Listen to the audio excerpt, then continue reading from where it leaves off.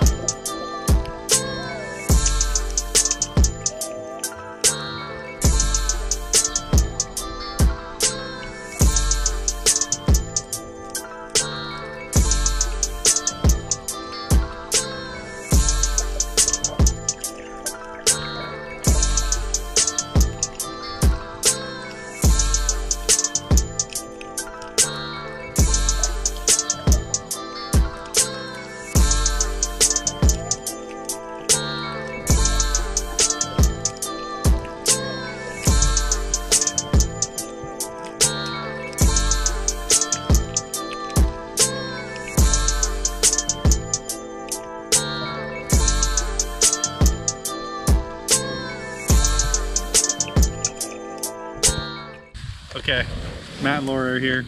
I have to introduce. Say hello, Matt. To all my fans, I want to let you know what time it is.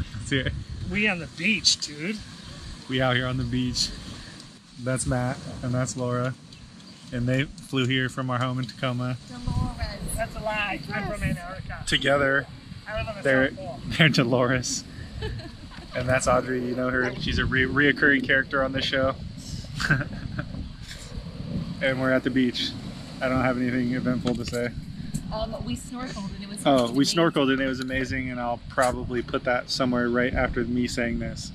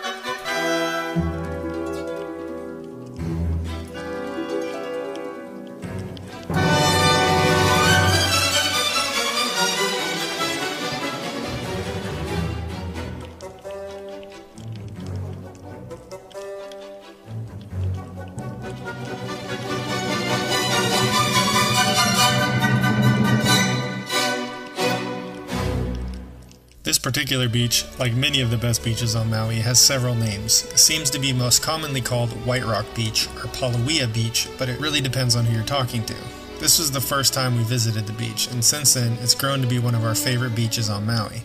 There's a whole bunch of reasons why we like it, but there's three main reasons why we think it's one of the best beaches on Maui. Reason number one, the beach is beautiful. It's precisely what you picture when you imagine paradise. Palm trees, white sand, and banging blue water.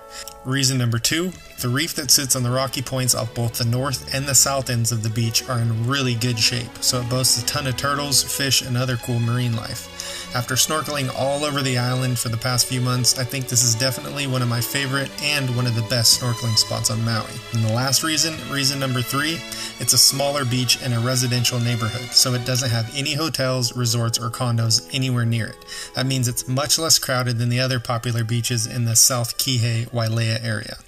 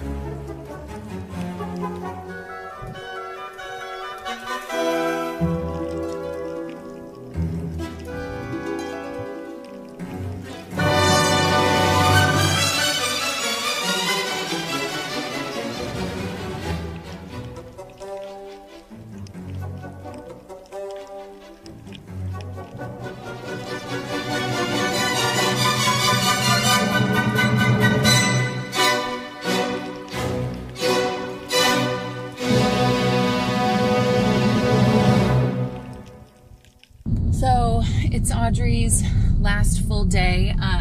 It's Sunday, and she was supposed to leave on Saturday, but she extended her strip.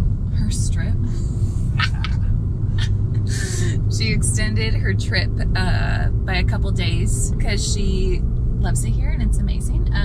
We've been hanging out at the beach and just doing fun things, eating lots of food. She rode on the back of our friend Derek's bike over here.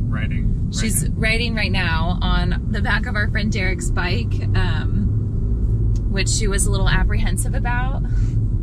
I think she's having fun though. So we're sad to see her leave. We're gonna go get some food and maybe go to the beach. It's been awesome having her in town these past 2 weeks. Audrey, we love you. In other news, we're going to be moving down to Kihei. Alex got a opportunity to do another work trade in Kihei with this awesome woman, Terry. So we're thinking about moving down to Kihei for the last leg of our trip. Haven't fully decided, but it's a strong possibility. If you've been following our videos, you probably saw the property tour video of where we've been living these past few months. Episode 4. Episode 4. Check it out if you haven't seen it. So that is on the northwest part of the island. It's about 30 minutes out of Wailuku, and it's very jungly. It rains a lot, especially in the winter, and it's not like Tacoma, Seattle rain. It'll be like jungle rain, monsoon style. It's just in the mountains, and it's on the wet side, or one of the wet areas of the island. So where we are potentially moving down in Kihei is the dry area, the desert, arid portion of the island. The leeward side for all you sailors out there. We've been watching sailing videos. And so it's basically a totally different climate. It's a trip. We'll start at our house in the morning and it'll be pretty cloudy and rainy, and then the minute you drop down, it starts to dry up, and then by the time you get to Kihei, it's pretty much never raining in Kihei. So it would just be a very different experience to live down there, and we're not sure if we'd like it, but we're here, so we're thinking we might as well check it out and just see what it's like to be in the dry area. Opportunities don't throw themselves at you like this often in life, so it seems worthwhile to go with it, to use the shitty cliche, to go with the flow. Part of why we don't like to book our trips in advance is so that we can go where the wind takes us, per se, where the weather takes us. So we will keep you posted. Maybe we'll get a little bit more footage of us hanging out with Audrey before she leaves today.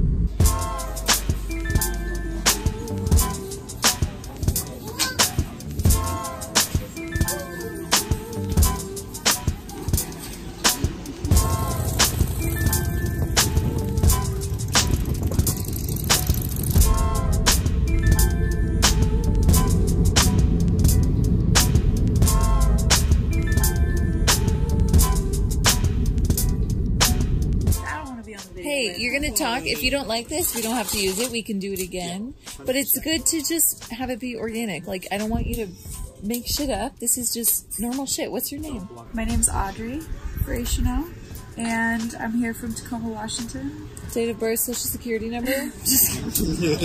Credit card information. We've been friends for how long?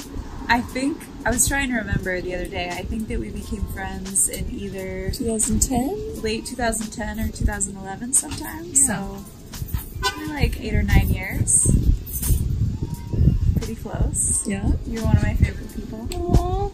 I have mad respect for how you guys live your life. I love that you set up your life with high priorities being having freedom and autonomy over your time and creating a life that you love, full of meaningful experiences and travel and learning and personal growth. It's fucking badass. I think it's really cool that you guys have decided that you want to travel every year for at least, you know, 4 or 5 months, and that you've worked really hard to make that happen, and I'm really proud of you. Do you think there's anything that we should do differently or things that we need to change or work on? So are you talking about with videos? Like sharing information? With any of it. Like, do you think we should change how we travel? Do you think how we should do more videos or less videos? Or What I want to know is what we're doing good and how we could be better, you know? Yeah. I mean, I think that it would be cool if the videos were more focused on learning, so you guys could talk more about your health journey, perhaps, or just like things that you do to support your well-being, or just like more cool history or science about the places that you're at. So it's more like a learning experience, maybe. What else? Yeah, focusing more on cool plant and animal life would be rad. How do you feel about joining us on our travels? Because you're one of the only ones who's been on multiple. I love it. I always wish that I could stay longer. I want to come the whole time. I never want to go back to real life. if there's anything that you could say, the last part, like, if there's anything that you could, like, tell people, like, if you could reach a bunch of people, what would you want to say to them? Like, what's your message to the world? Learn how to take care of yourself the best way that you possibly can, and love yourself so that you can love and serve other people. Yeah. Amen. Boom. Be present, right? To practice, and just fucking make a life that you don't have to vacation from.